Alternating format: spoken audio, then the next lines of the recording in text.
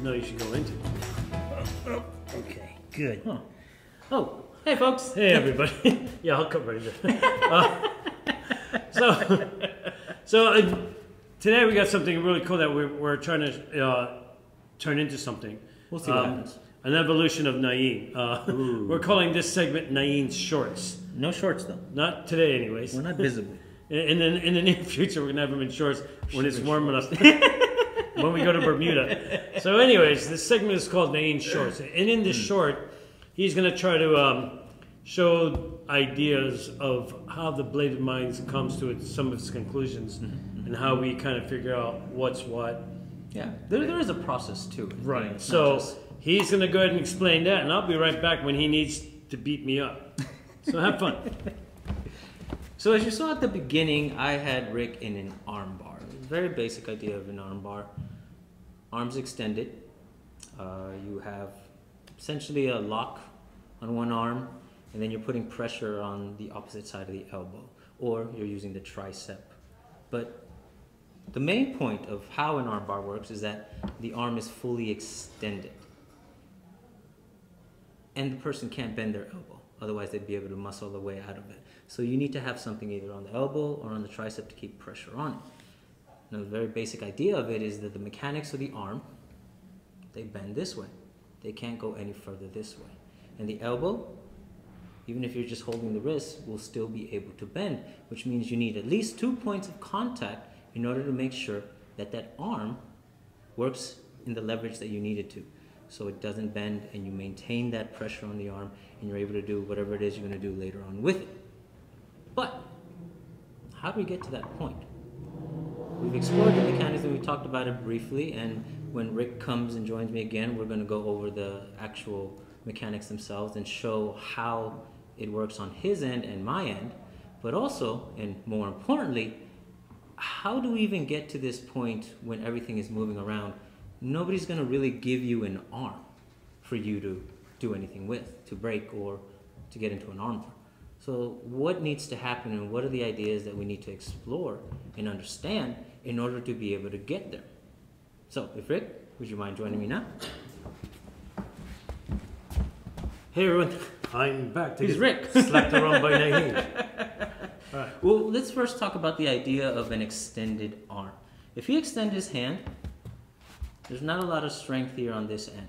Sure, it comes a strong punch, but the moment that this reaches here, as long as it doesn't hit you, there's no strength, and you have all the leveraging whatsoever. If he were to maintain his fist right here, in the middle of my nose, and I'll use 2 fingers. This was shown by a friend of ours, Nicholas Moreno, so shout out to him. With 2 fingers, and you keep your fist right at my nose. It's not possible. There's no way. You don't have the strength. Sure. I have a bad shoulder. We'll blame the shoulder.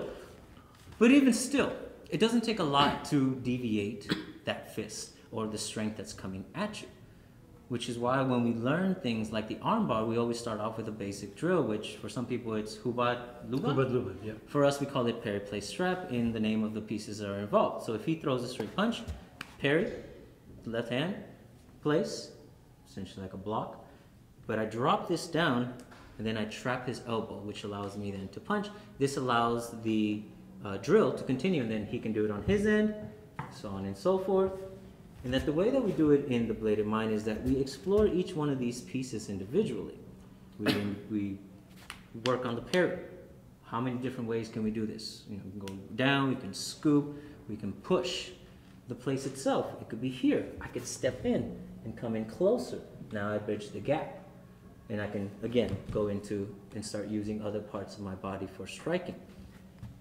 The trap itself, oh, what if I just stop it here and then? Same as the parry, but the idea then has changed. It's no longer just getting this out of the way. Now I want to keep this thing from doing anything else, which is the idea of the trap. So now we're talking about ideas and concepts versus just specific drills or movements. What am I trying to do with this piece? And do I have to do it in that same order? I don't have to. Just like I showed here, there's my parry. But I also hit his hand at the same time. So now I'm using the parry as a strike, not just to get the hand out of the way.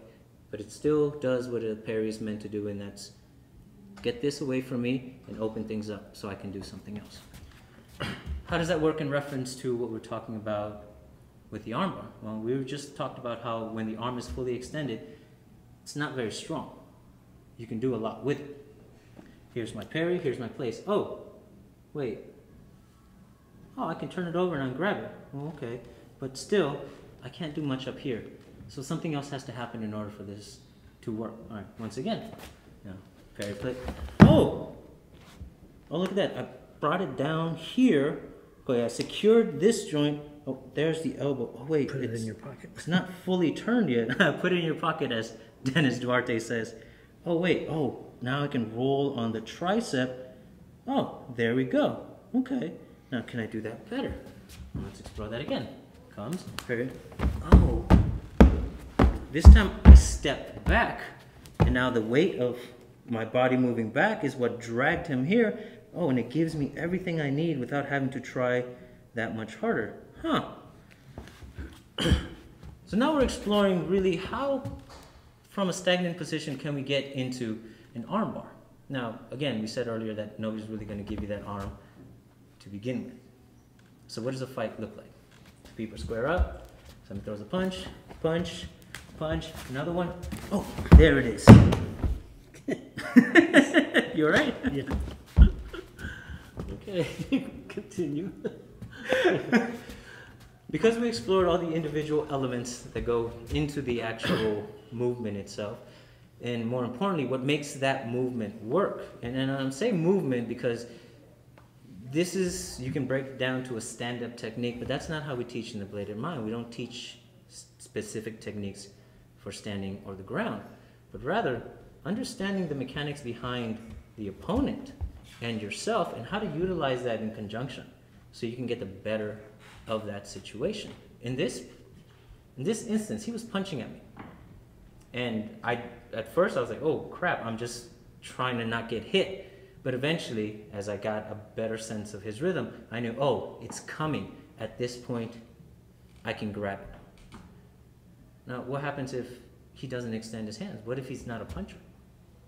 What if he's a grappler? What if he wants to come in close and just hold me so he doesn't get hurt because he realizes maybe I know what I'm doing, and he doesn't want to continue the fight.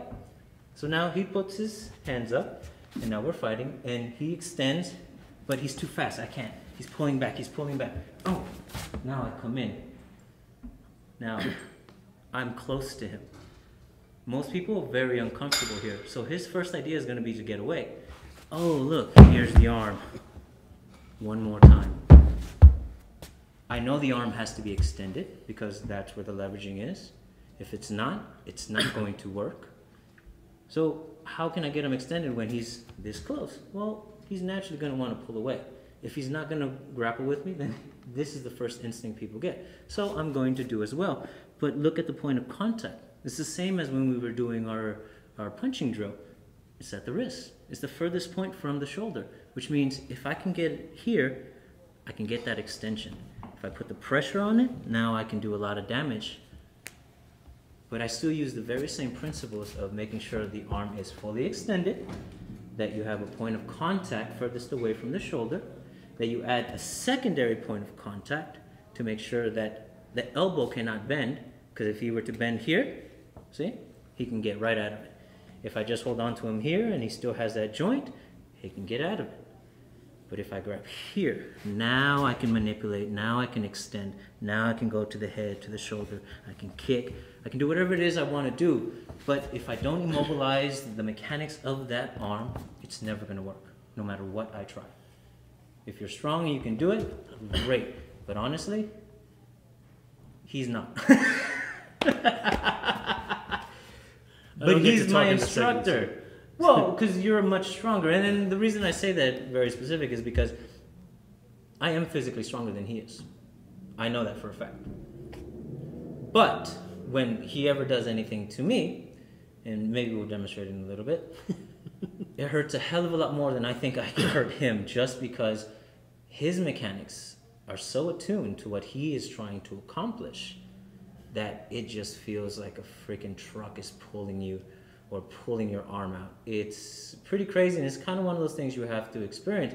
And anyone who has any teachers that are kind of little heavy-handed know exactly what I'm talking about. Yeah, they do. You get those hits, you get those pulls, you get those jerks, and you feel it, and you're like, oh my God, that really works. But it isn't their strength. It's the understanding of what needs to happen to this arm in order for that technique to work properly. It's their proper mechanics. The proper mechanics. And they're so attuned to their own that they can make them work anywhere, whether it's close, whether it's far, whether they're catching the hand, or they have to really dig it out. But because they understand the mechanics, they can manipulate them and change on the fly so they can adjust and do things. So this time, I'm going to attack him. Oh, you're going to make me work. Okay. I'm going to make him work, first of all. And second of all, he was kind enough to give me his hand for the demonstration right now and to point out all the things. I'm not going to be as nice. Jerk. I want to illustrate a point. Okay. It's what I'm trying to get to. I don't mind suffering for my art. Ready?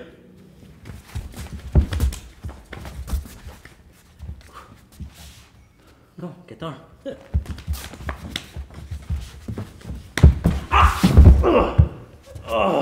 Yeah. Thank you. Thank you very much. Oh.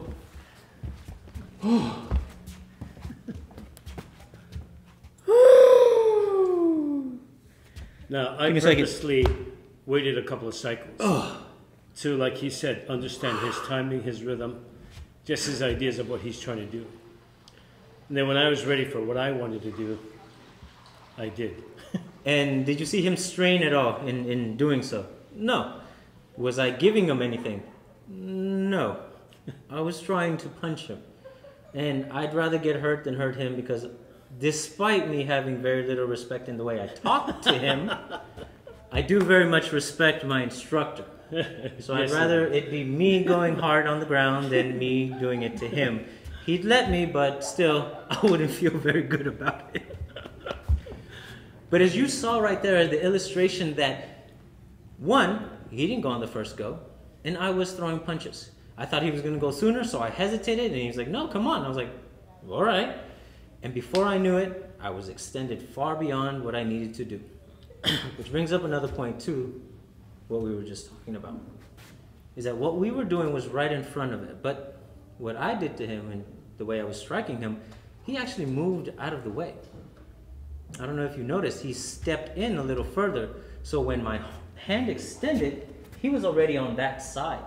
He was already closer to my wrist, closer to my elbow. So he just had to catch it at that point and just had to wait for it. Again, he used the understanding that I have to reach for him in order to hit him. I have to come to him. My fists have to fly far enough to actually hit him. And that's where we are weakest, once our hand is fully extended, which is why you want to have fast hands. But as we said earlier, even if I have fast hands, if he were to do the same timing and come in as my hand is coming back, well, he can still get all the components he needs that would make that arm bar work. The wrist, the elbow or the tricep, and the extension. Using the rest of his mechanics for his body, now his own weight, as he anchors my wrist to his body, will do the rest and actually fling me around if he were kind enough. Not bad, my young Padawan. That was a very excellent explanation and exploration of what you were talking about. So I'm really impressed. So let's leave you with this. Take a technique that you know how to do well and break it apart. What are the mechanical components of that technique that make it work? What needs to happen in order for that technique to be executed? And if you find the main components to that, where else can you use those ideas in your art to be more effective? And the other piece of that we haven't mentioned, or that he hasn't mentioned, is that you know, we're all given a technique, but at what point would that really happen in an actual fight? Yeah, how do you get and there? where do you apply it? You know, sure, we showed you the armbar very from the beginning, but how did we get there? At what point of the fight did that happen? And how do I then avoid it if that's the case? So look at all the aspects, you know, look at both sides of the fight and really understand what you need to do to either get away from it or to get into it. Right. And so you have a clear understanding of what you're trying to do. You never want to drive all the way to LA without knowing how to get there, because you'll be on the road forever. Look at And your people roadmap. still get lost with GPS. Yeah. Right. Look at your roadmap. Understand what what you need to do and how you need to get there. And that's what this is all about. So very good first session of Nain's Shorts. Please Like and subscribe. like and subscribe, and also comment on what he just showed you. Yeah. Let us know what you think of this segment. Questions. It is something that we are just toying with right now. Yeah. If we get a lot of good responses, we definitely would do some more of these. I would love to. Right? Because it's half hour already. Yeah. Oh, yeah. It's a short. Well, thank you guys very much. This is Conversation with Nain's Shorts. Me, Rick. Wait, what? Nain's Shorts. Yeah. This is Nain's Shorts, a Kali Conversation presentation. Okay, we can do that with me, Rick. And me, Nain. And we'll see you guys next time. See you guys.